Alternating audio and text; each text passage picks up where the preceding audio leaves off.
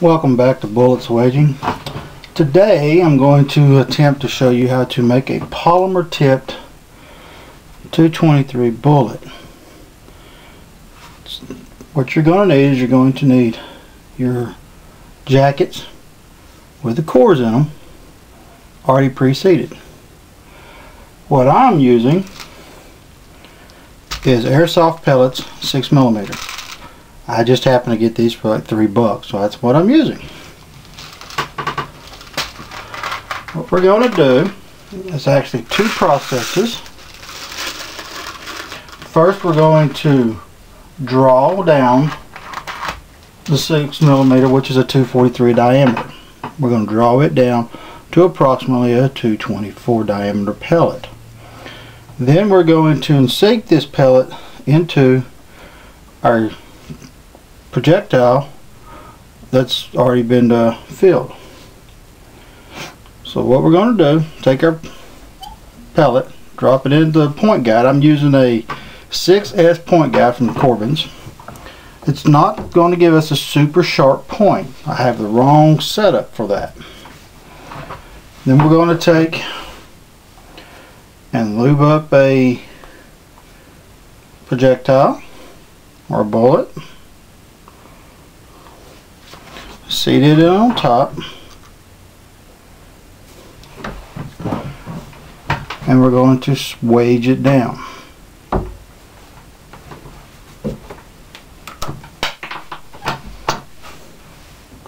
Pick that up in a minute. Let's do that again.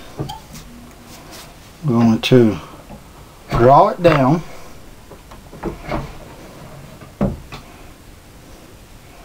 take a lubed casing. You want a lot of lube on it for the polymer. This is a fairly soft plastic. Out of all the ones I've checked, this is probably about the softest I could find. And I have a .072 diameter ejector, which will literally give you a small hollow point on top.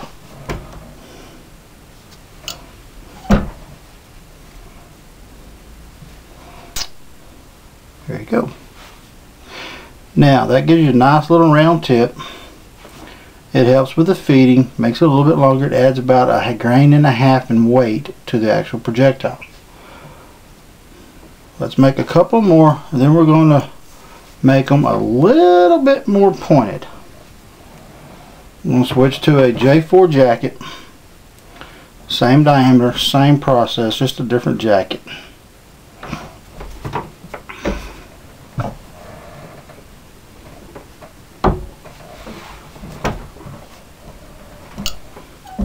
Alright, that one I didn't lube very well.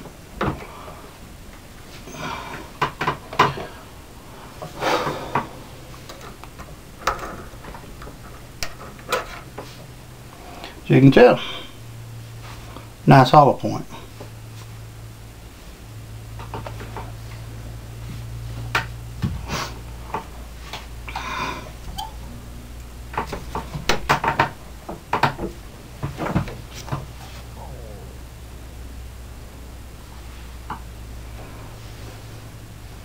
This is my rimfire jacket, well lubed.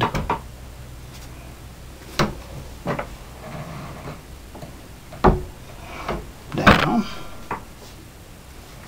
and up.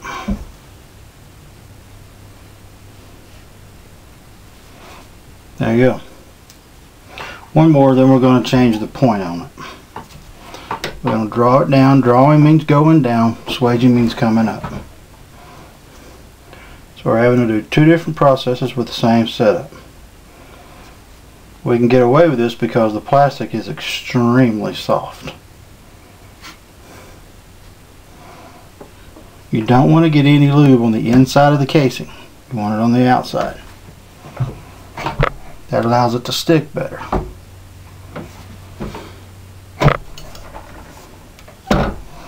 There we go. Okay. Now then, we got 3 or 4 good working ones here.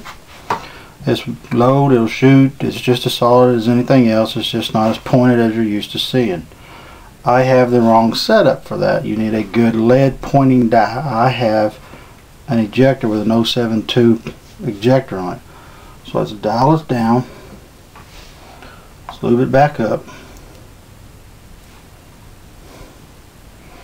You want you want it wet, you want it lubed.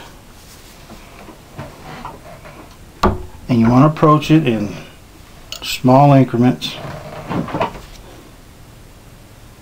A little bit better. Got a nice even edge there. A little bit more. I'm using maybe 1/8 turns on the die. A little bit, and this thing goes a long way.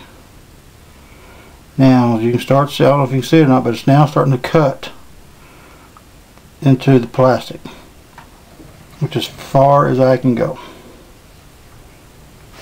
There you go. If you try to go too far, this setup will literally ram the ejector into the plastic because it's soft.